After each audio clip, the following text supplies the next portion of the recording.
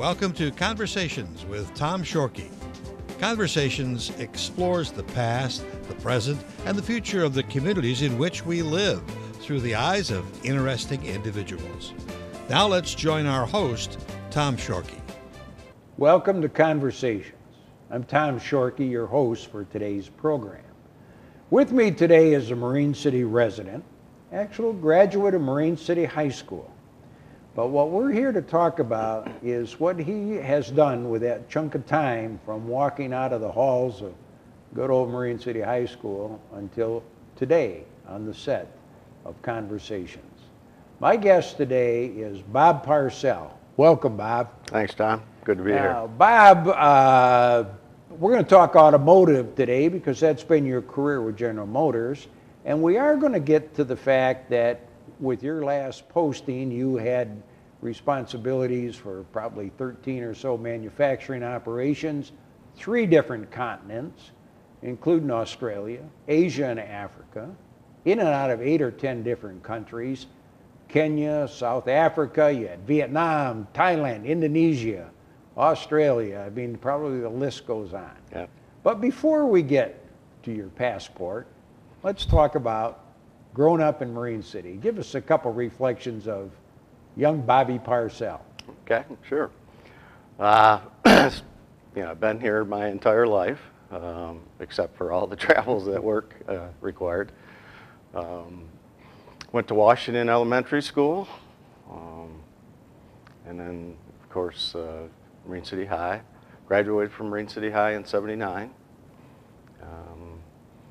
Just the quaintness of the town, you know, the walk into, it used to be called Luke's, now it's the dry dock, because I lived on Mary Street, and I'd walk to school at Washington. My whole family was born and raised here, as far as my sister and brother. Yeah, it was, played a few sports while I was in high school, basketball, baseball, football. So it was a typical childhood, I think. Well, growing up then with your Little League, your high school, your teachers, your coaches, a couple of those names stick out with you that maybe you thought maybe made a difference in your life along the way? Oh, sure, yeah. A couple of the coaches and teachers. Certainly Mr. Golding, who was my basketball coach, math teacher. He had a certain way of teaching you right from wrong.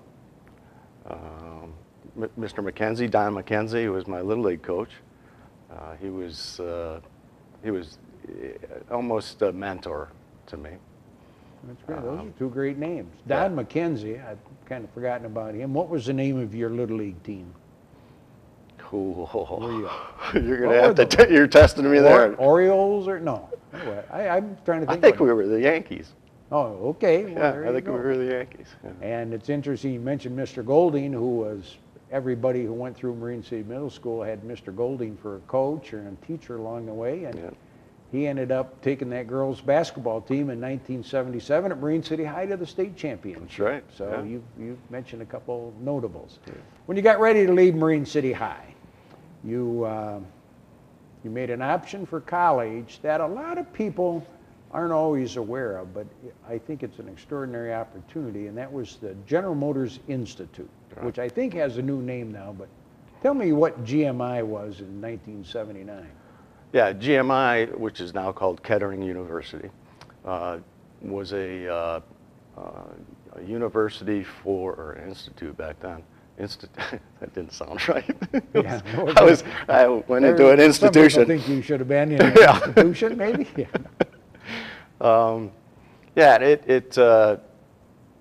It was focused on engineering, mechanical, electrical, civil,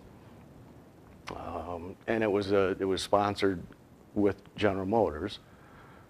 So you had this co-op program that it was actually a 5-year program instead of a 4-year program like most colleges. Where you'd alternate between school and work every 3 months.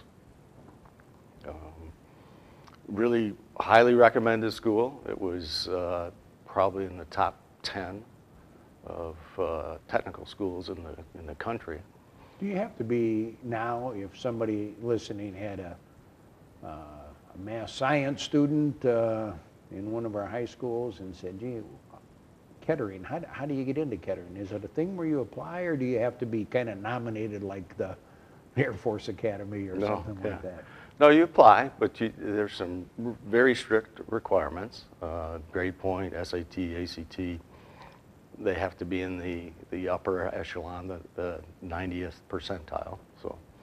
And then when you finish General Motors Institute, and at that time it was just, that was General Motors. It was GMI. Now it's Kettering, and is my understanding that now it's not just General Motors, it's, well, what else? Yeah, there's a lot of different companies now. From automotive companies, all the big three are in there now. Some of the foreign car companies are in there. A lot of, well, if you think of anything that has engineers or needs engineers, they're probably in there somewhere. Oh, good. Now, when you finish GMI, you talk about your early career at General Motors. First 2, 3, 4, 5 years. What did they move you around, or do you find your niche of expertise, or how does that work? Well, I started in Flint, which was my co-op experience, and then shortly, actually before I graduated from GMI, I was out in Grand Rapids and spent about 10 years in Grand Rapids, Michigan, doing a variety of maintenance, supervisory jobs, engineering jobs. Actually ran a powerhouse. And then my first big move, I'd say, was Mansfield, Ohio. And that was when I became an executive and started running an entire production area. And when I would see the different operations that you were in charge of, it looks to me, as I had mentioned earlier, back in my former career, if I was looking for employees, it was usually a red flag if they changed jobs every 2 years. But it seems like that's what you do when you're kind of on a fast track with General Motors, because it appeared to me you were in and out of Ohio 2 or 3 different times at different types of plants. Yeah. Yeah, so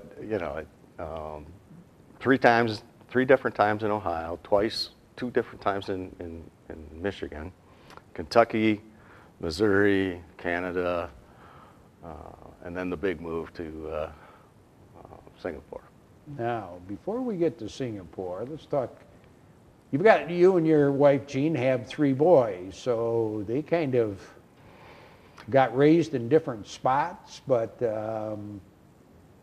because you moved around, your family moved a little bit, just tell us where those 3 boys are located right now. The youngest son is in Columbus, Ohio. He works in the finance industry. The middle son is in Boston, Massachusetts, and he's actually part of the Maven project for General Motors, which is like Uber / Lyft. And then the oldest is in Lansing, Michigan.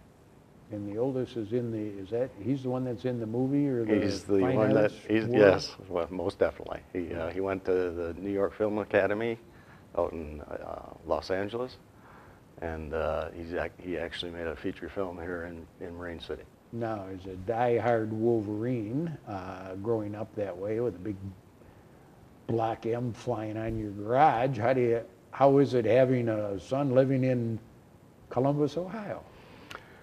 Well, living there is okay. However, the middle son actually went to the Ohio State University. Ah, well, that's good. No, it isn't. That's the toughest checks I've ever written. The Ohio State University. Right. And then one of your spots when you were on one of your posts in the United States, you were in Kentucky, and was it the Corvette plant you were? Yes. Mm-hmm. Yeah, in Bowling Green, Kentucky. That was actually one of the shortest positions I had as well. It lasted about 9 months. But every day I got to drive a Corvette, so that was pretty cool. That's good. Yeah, because I noticed you drove up to the interview with a Chevy pickup today, so I know where your heart lies. That's right. Somewhere along the line, somebody tapped you on the shoulder from General Motors and said, Bob, we got a job for you. And with your background, you're probably thinking, oh, it's going to be Ohio or Michigan or Right. Missouri or wherever. And they said Singapore. Yep. What was your first reaction, and maybe your wife's first reaction, when you came home and said, hey, honey, I'm going to Singapore? Yeah. Well, first of all, I wasn't sure where Singapore was. You know, I thought it was part of China. Yeah. That's not true. It's its own little country south of Malaysia. It's an island. One of the busiest ports in the world. So yeah, I went out on a look-see, and the country itself is beautiful. It's always 80 degrees and most of the time sunny, very clean. But yeah, that was a bit of a shocker. Now, when in Singapore, which, as I did a little bit of research when I knew you were going to come in,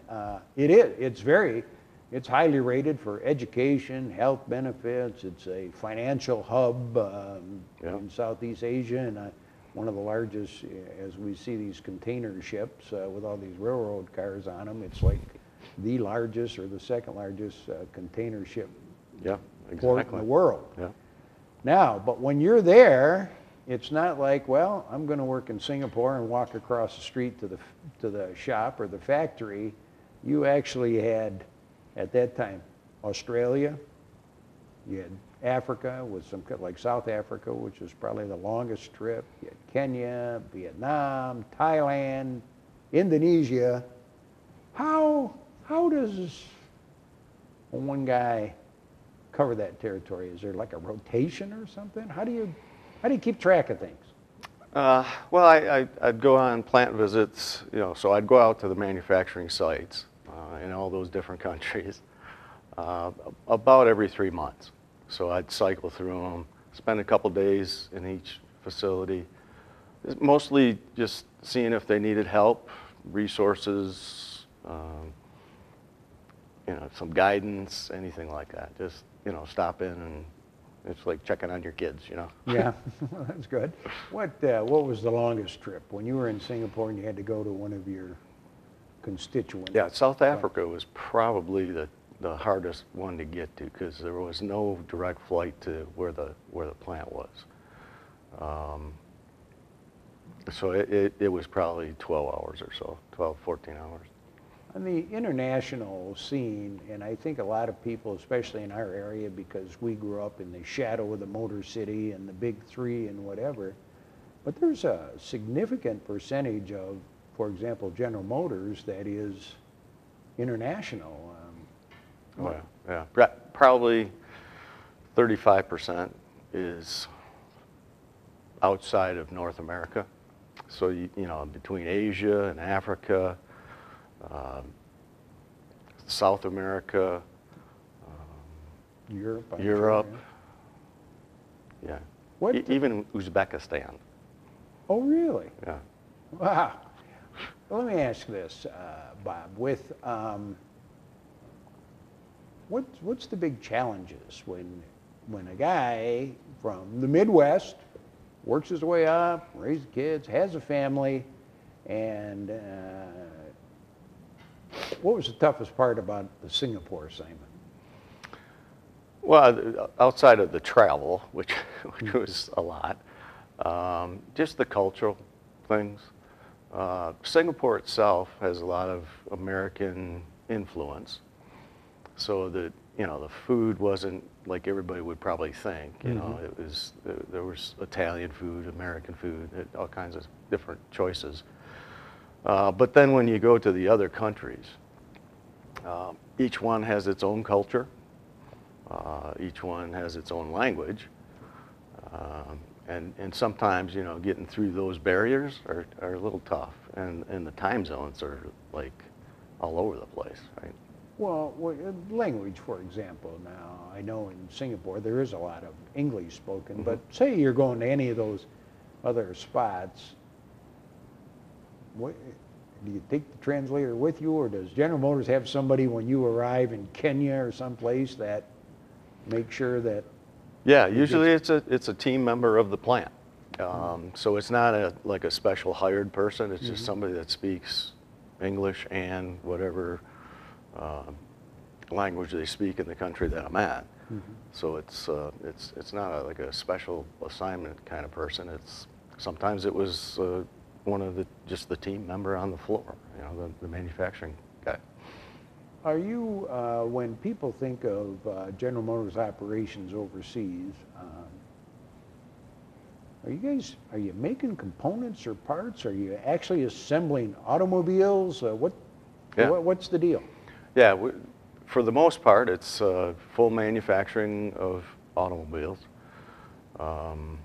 There are engine plants and transmission plants as well. That was part of my responsibility over there. So yeah, it's the full gamut. Same thing we do in North America. We do all over. And I know every now and then, and we don't do politics on conversations, but we hear a lot about, well, why don't you just build stuff in the United States or whatever, but realistically, any car that we see on our roads has probably got parts from numerous nations. Is that an accurate statement? Oh yeah, yeah. I don't think you can actually build a car with all American parts. Nobody does it. I don't think you could do it. How's the workforce, like, say Southeast Asia? How's the workforce? What's the comparison with what you were used to when you were in the United States? Yeah, I think the biggest difference is they're really hungry to learn and willing to take ideas and just run with them versus having a lot of discussion about it. You know, and I think part of it is that, you know, there's a lot of people that don't have those good paying jobs, so they're not gonna, you know, mess with that.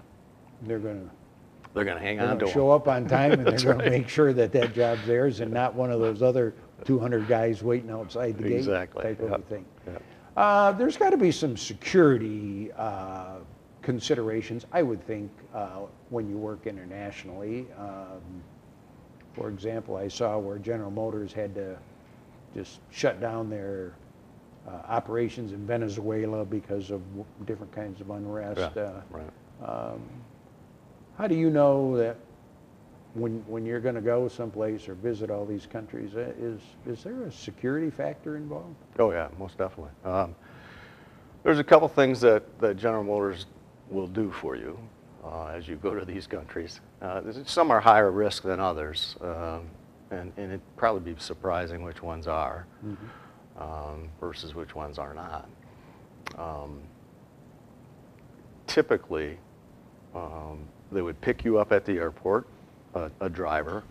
In a couple of the countries, I had to have a bodyguard. But before all that even happens, there's this security group that looks at the risk level of all the countries. So it's like when the Homeland Security used to put out, and it still does orange, probably. green, Yeah, yellow. same kind of thing. So they will not let you travel if it's a high risk environment at that time. And there's a lot of the governments that are pretty unstable in those countries. I would imagine that there are. You did about 30 years in the business, maybe a little bit more. When you came out of GMI in the early 80s, and now you're looking at the auto industry as we know it today, what are some of the biggest changes that you see? Yeah, I think one is just the technology involved in the car itself. You know, there's been some studies done where there's actually more technology in a vehicle today than there was in the Apollo mission flight. Really? Yeah. That's interesting. Yeah. And then the technology to build the vehicle. has advanced incredibly, probably 50-fold over what it was when I first started in Flint. And so the workforce has to be much more highly trained, and that's difficult as well. I do remember people between your age and mine, when they would graduate from one of these local high schools, they could, 18 years old, get a job in one of these car plants, and it might have been lifting a transmission part off, or lifting this, or putting something on a hook, or Yep. screwing a fender on, or whatever, and those jobs appear to be long gone. Yeah, most definitely. It's a high-tech operation now. Yeah. And it's a much safer operation. You know, you think about, that was a very good example you just made.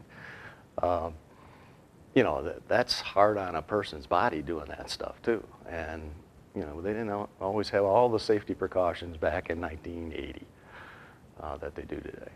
And Well, you know, 20 years ago, you probably even 15 years ago, if you asked people, why don't you carry your computer in your pocket and make phone calls with it, you know? They go, oh, you're crazy, you know? But now everybody in the world's carrying their iPhone or whatever around. In the car business, there's been a lot of talk or a lot of news on self-driving vehicles. And I think for a lot of people, they go, oh, okay, maybe, but realistically, what's the future look like for self-driving vehicles? yeah, well, I think they'll be here a lot sooner than a lot of people think. There's a whole fleet driving around them by themselves at the Warren Tech Center. I think it's around 50 cars now. And a couple of the rental kind of car companies or pickup services are looking to get into it as well in the major cities, like Boston and LA and that kind of stuff. I had read the article that in production, we're not that far away on production of these things. I mean, and No. that Uber or Lyft, and for our maybe some of our older audience at home, that's what everybody's using instead of taxis. They come right to your door. That both Uber and Lyft have like ordered every self-driving car is going to be manufactured in the next couple years, because that's where they see the future of, if you need to go someplace, you order up the car and it drives up and picks you up and takes you where you need to go. Right, yeah. Yeah, it's, like I said, it'll be here sooner than I think a lot of people think. Wow, that's it. That is interesting stuff.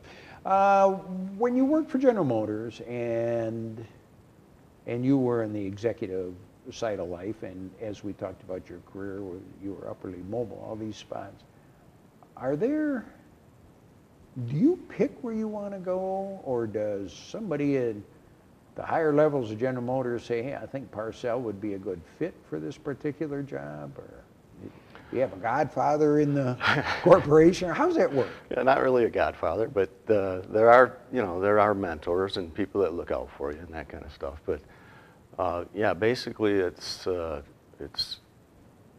you go where they ask you to go, for the most part, right? I mean, you could say no. Yeah.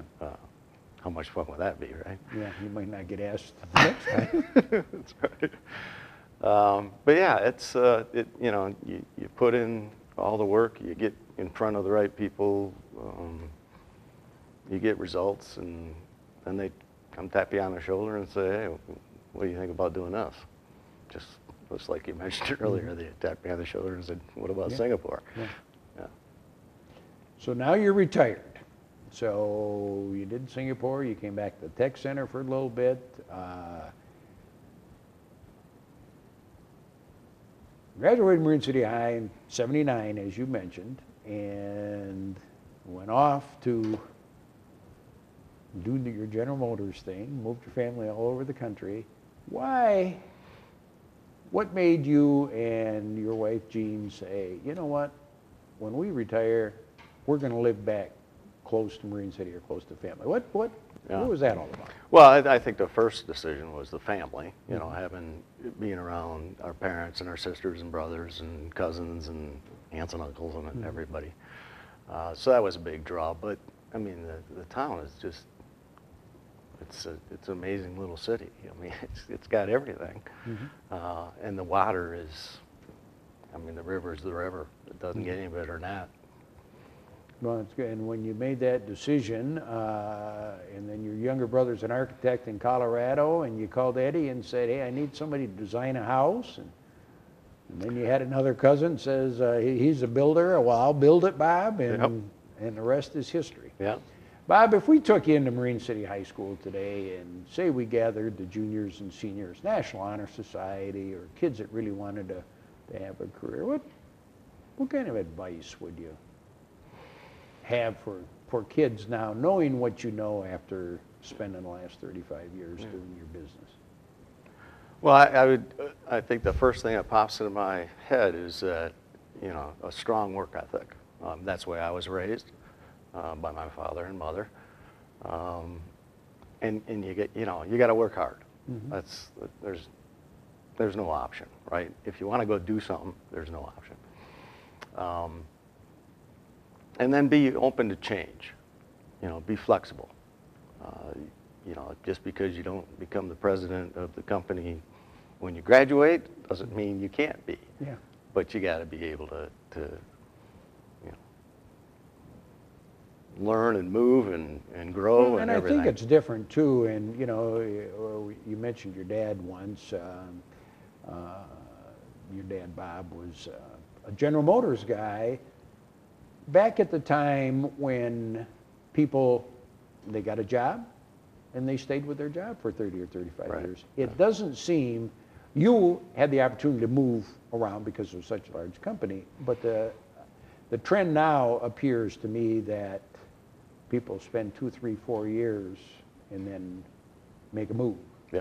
And no, I agree. And I think our graduates need to be a little nimble, and so many of the jobs that are out there now, and you talked about the technology in the auto industry, so many of the things that are going to be viable opportunities don't even exist right now as these kids graduate. So you've got to be willing to adjust, I guess. Yeah, exactly. Yeah, you got to be Bob, flexible. It's been great having you. Thank you. For our listeners at home, this has been a conversation with Bob Parcell. Originally from Marine City, now he's back after an illustrious career at General Motors. If anybody at home would like to catch this show in total, just go to our website. It's watchctv.org. Click on Conversations, and any of the conversations we've had over the last year and a half are available on your computer. But we'd like to thank Bob for being our guest today, and once again, introducing you to people who have made a difference and who will make the Blue Water area a great place to live. Thanks, Bob. Thank you, Tom.